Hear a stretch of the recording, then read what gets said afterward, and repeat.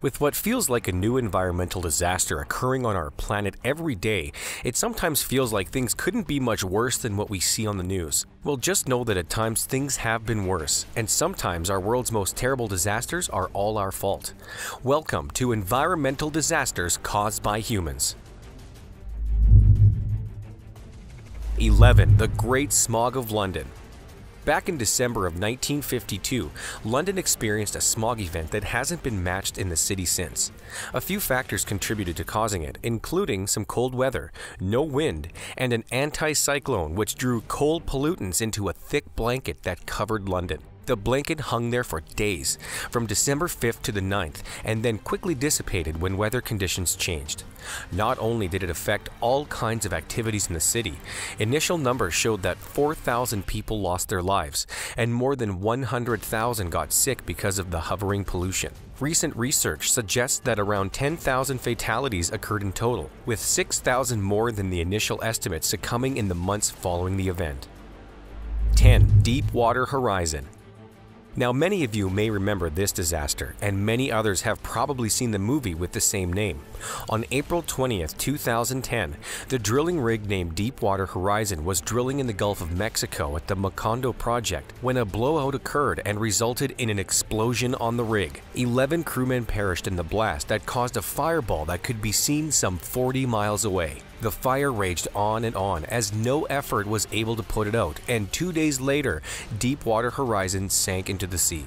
This left the well open and pouring out into the water and caused the worst ever oil spill in United States waters. The rig sank on April 22nd. It took until July 15th to get it sealed off, and by that time, roughly 130 million gallons of oil had gushed into the Gulf. 9. Amoco Cadiz. Speaking of oil spills, the Amoco Cadiz VLCC, or Very Large Crude Carrier, was a crude oil transport for Shell Oil that made a giant mess of things. On March 16, 1978, at Port Saint Roch near Brittany, France, the Cadiz narrowly avoided another ship, and her rudder jammed in the process. While attempting to repair it, the wind picked up and pushed her 6 nautical miles toward the shore. And after several attempts to have a tugboat slow its drift, she collided with a rock and the troubles intensified. Around 35 minutes after hitting the initial rock, a hole was torn through her hull. Then the weather turned and eventually helped to split the ship into 3 pieces. And before any of the oil she was carrying could be pumped out, she sank. This resulted in a fantastic amount of oil, right around 243,478 tons, spilling directly into the sea, which caused widespread ecological devastation. In the history of oil transportation, it was the most massive spill of its kind, and that record still stands today. 8. Mishrach Fire.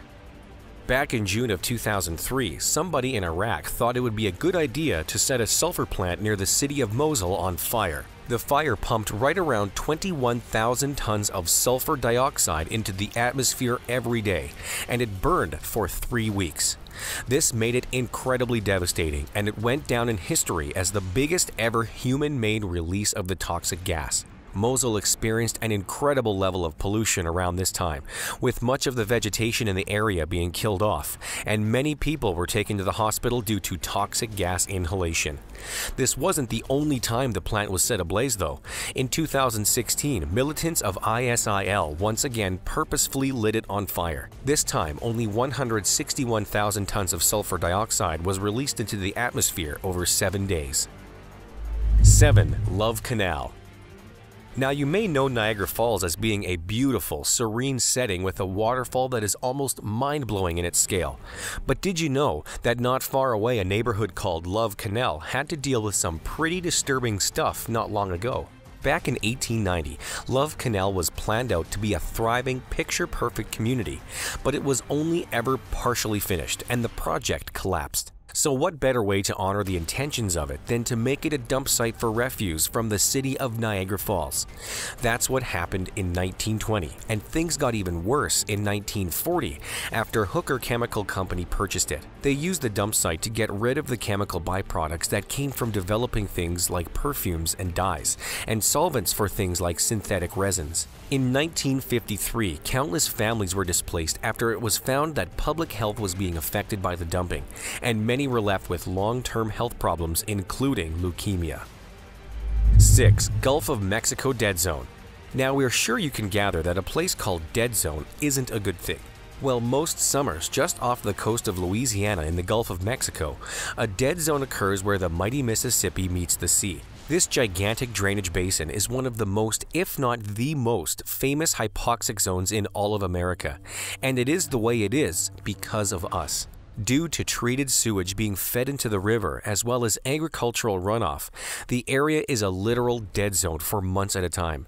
We wouldn't recommend swimming there even when it isn't a full-on dead zone. Agriculture alone was responsible for more than 1.7 million tons of nitrogen and phosphorus ending up in the Gulf of Mexico back in 2009. Just how big is this zone?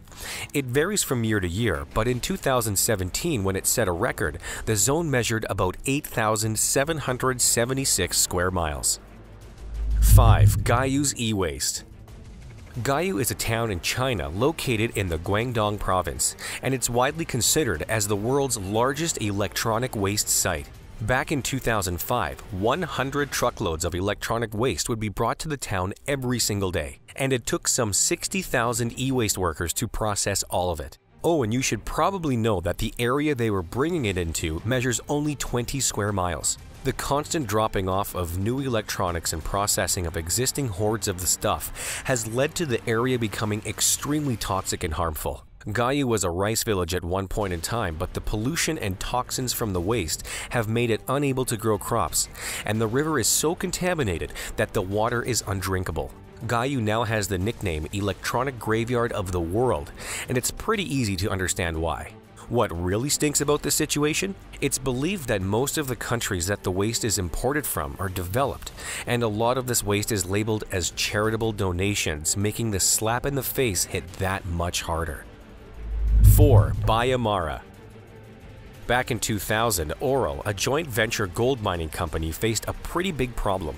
Near Bayamara in Romania, their operation experienced a bit of a leak of cyanide. Not only was it leaking cyanide, but it was doing so into the Somme River, and the polluted water quickly spread elsewhere. Eventually, it reached the Tisza, which is one of the central rivers in Europe, and from there, it hit the Danube. It killed tons and tons of fish in Romania and Hungary, and it contaminated some 2.5 million Hungarians' drinking water. The cyanide levels reached concentration 700 times what is permitted, and this is commonly referred to as the second worst environmental disaster behind Chernobyl ever to happen in Europe.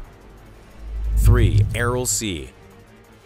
This lake between Uzbekistan and Kazakhstan, whose name translates to Sea of Islands because of the 1,100 islands that once shone above its waters, is now basically a dry, barren desert. Once upon a time, it was the fourth largest lake in the entire world and measured right around 26,300 square miles. But due to Soviet irrigation projects, it's been shrinking since the 1960s. The projects diverted the rivers that fed the Aral Sea, thus making it only a matter of time before it became what it is today. It was already 10% smaller than it was initially by 1997, and it split into 4 separate lakes. The southeastern lake had wholly dried up by 2009, and the southwestern lake was left as nothing but a tiny strip of water. By August of 2014, the eastern basin of the sea had dried out, as NASA satellite images showed, and it hasn't come back. That area is now known as the Aral Desert. Desperate to save the North Aral Sea, dams and other measures were put in place, and the tiny sea seems to once again be thriving. But the rest of it is gone, and it's been called one of the planet's worst environmental disasters. 2. Bhopal Gas Tragedy. In Bhopal, Madhya Pradesh, India, a chemical company called Union Cable Carbide India Limited had a pesticide plant that had a significant gas leak occur back in December of 1984. At the plant, there were storage tanks which contained liquid methyl isocyanate, MIC, which could be pumped from the tanks as needed. In October 1984, one of the tanks lost most of its nitrogen gas pressure, which made it able to pump out the MIC. In December of the same year, an attempt at repressurizing occurred and failed. Many of the lines and valves around the plant were in terrible condition by that point, and most of the safety systems were experiencing malfunctions. On the night of December 2nd, water made its way into the side of the failed tank, and a runaway exothermic reaction took place. A leak was found after employees began feeling the effects of exposure to the MIC gas, but supervisors decided that the problem could wait until after a tea break. The leak then worsened and released 33 tons of the gas in an hour, and another 11 tons in the second. No one in the surrounding areas was warned, and many were unexpectedly exposed. The hospitals didn't know how to treat the exposed, and within a day, thousands had lost their lives. The official overall count today is 3,787, though 16,000 were claimed to have perished, and the number exposed was more than 500,000, most of who suffered extreme long-term effects. We've seen some scary disasters so far, and we still have the top spot to go. Before that, we'd like to ask, what's the craziest thing caused by us humans that you've been around for? Let us know in the comments below. 1. Chernobyl. While Chernobyl didn't necessarily have the highest body count, it did have a considerable impact on the environment and still does to this day. This terrible accident took place between April 25th and 26th in 1986, close to the town of Pripyat, Ukraine, during a safety test that was simulating a station blackout power failure. The thing is, the number 4 nuclear reactor's core had been arranged wrong before the test, on top of it having design flaws. So the test quickly turned into a real-life catastrophe after a steam explosion occurred and ignited an open-air graphite fire. The fire caused updrafts to pump fission products into the atmosphere for nearly 9 days, causing radioactive material to rain down onto parts of the USSR and other countries in Europe. Loss of life due to the event is officially tabulated at 28 direct fatalities and 15 indirect, although it's believed that up to 4,000 have suffered from cancer directly related to the radiation from the Chernobyl. Estimates put the amount of radioactivity released at 400 times more than the amount produced by the atomic weapons used on Hiroshima and Nagasaki, and the fallout contaminated around 38,610 square miles of land. Scientists have given a time frame of about 20,000 years until Pripyat is habitable again. If you enjoyed this video, do us a favor and give it a like. Subscribe to our channel so that you never miss any of our excellent uploads, and check out this next video we picked out just for you.